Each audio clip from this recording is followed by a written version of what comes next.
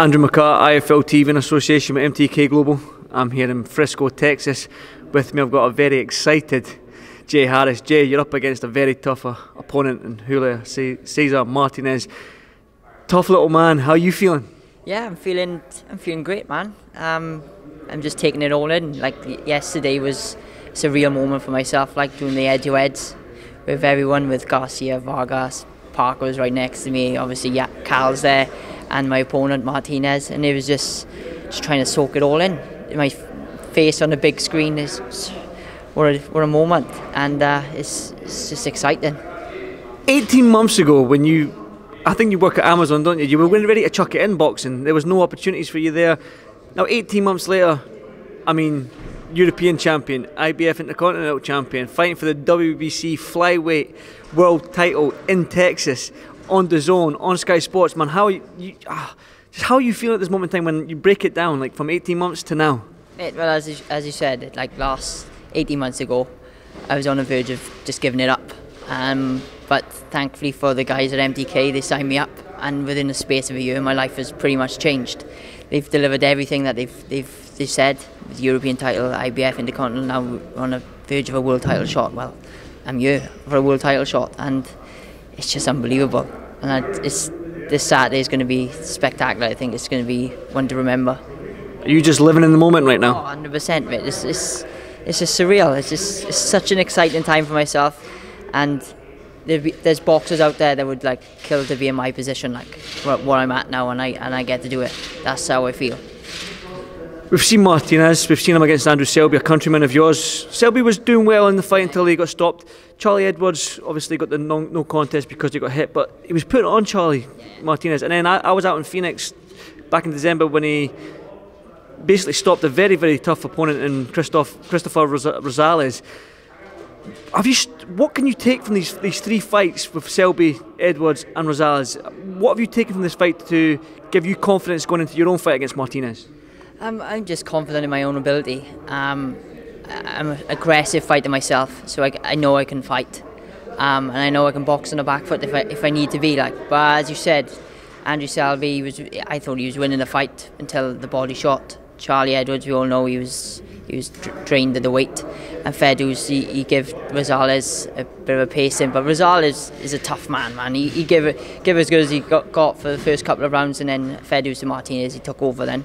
But I believe I'm a better boxer than Rosales, and I think I think I can cause a massive upset here. I really do. I really, really do. I've seen you yesterday and all that. You seem relaxed. To be fair, you've always got a smile on your face. There's nothing new when I see you. You're always smiling. So when I see you smile, I know you're relaxed and you're calm. Is this just another fight for you, or is there a little bit of nerves that you are fighting out in the States? You're on a huge platform, or you just relaxed, like I said? It's the biggest opportunity in my life. That's the way I'm thinking. This fight, if I win, can potentially change my life forever. I got a baby on the way, and yeah, as I said, after this now, if I win this fight, I can change my life and my family's life forever. And that's what I'm more focused on now, is just get this fight, win this fight, and change my life. WBC World Champion, Jay Harris, how's that sound? Sounds perfect. Sounds perfect. Well, I'm not going to announce that. The WBC title is probably the most prestigious title. Every single boxer wants the green belt. That's what they say. The WBC title is the title to have. There's all the IBFs, there's the WBO, WBA. The Ring magazine is probably up there as well.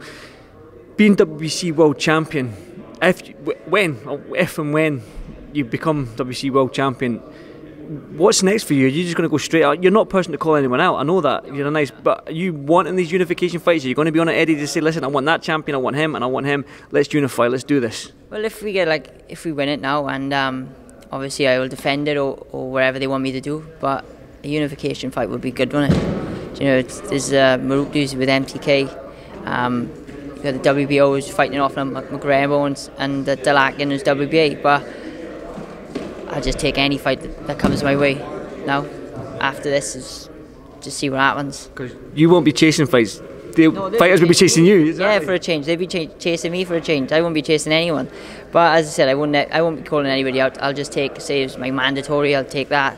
And if the unification fight comes up, I'll 100% take that as well. Can we see a world title fight in Swansea? Oh, I'd love it. Love it. Liberty Stadium, sell the place out. Come on. Yeah, well, if you invite me down, I'll come down and definitely. Definitely. We've just seen a British fighter in Tyson Fury out in Vegas last week. He was an underdog going into the Wilder fight, a big puncher, same as Martinez is a big puncher down at your weight. Fury was the underdog going in. What inspiration do you take from that fight, watching Fury go in there and put it on the guy that's meant to be the hardest hitter in boxing today? What inspiration do you take from that? Mate, underdogs win. You see this, like I'm mega underestimated in this fight, I think. Bucky's got me like a 7-1 underdog by you. But the underdogs win. As you said, Tyson Fury was the underdog. He put it on him, he wins. But Ruiz against Josh, who would have thought that?